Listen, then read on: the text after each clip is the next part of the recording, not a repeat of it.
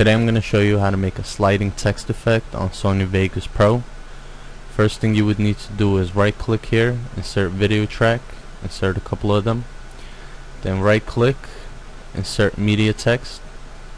It's going to be our sample text. I'm just going to make it a little bit smaller, where it would normally be. Then what you would have to do is click on this icon, event pan crop, or you could just right click on the text and video event pan crop.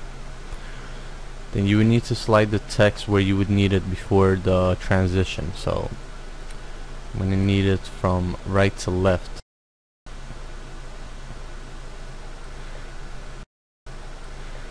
Then what you would need to do is say double click to the time where you need it. Let's say by 5 seconds I would need it to be all the way to my left side. So I'm gonna double click here, then move the screen over here from your left all the way to the right.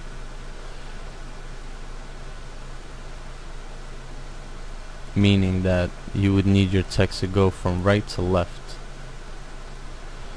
So let's test it out. There's a sliding text effect.